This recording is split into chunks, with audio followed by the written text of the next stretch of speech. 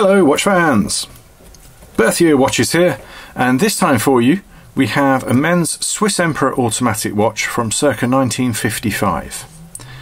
Now this is quite high spec for that period. Automatic winding with a full rotor plus a date.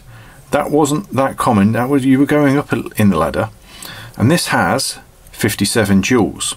It says that on the dial, but this is why you didn't believe everything you read. In 1962, this process of overjewelling a watch was banned. And a jewel is a synthetic ruby bearing where a pivot runs in it. So they make a good watch last longer. You don't need 57 jewels in a three-hand automatic. 17, 21, 25, plenty. After that, they stuck jewels around parts of the movement. They were just unnecessary and they weren't functional. So in 1962 the law changed to make this overjewelling illegal. It was actually punished by 2 years hard labour. The watch is gold plated, screw down case back. It's got a little bit of wear to the lug ends, a little bit of wear on the edge of the case. The dial has some patina, but it's all original. It's from 1955 after all. It's going to have some patina if it is original. All running nicely.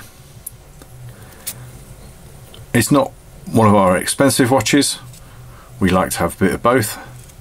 And it's available now at berthierwatches.com. We'll put that link in a pinned comment under the video. You can see wrist shots and movement photos, etc. there. And a little bit more about this overjewelling case, overjeweled movement and the court case that surrounded them. It wasn't just Swiss Emperor that did this. There was lots of brands. You can find them in 99 jewels, 100 jewels, 77 jewels. They were all just decorative jewels, not functional jewels. Now if you see a watch that says 57 jewels, it better have 57 jewels that were functioning and helping the watch run better.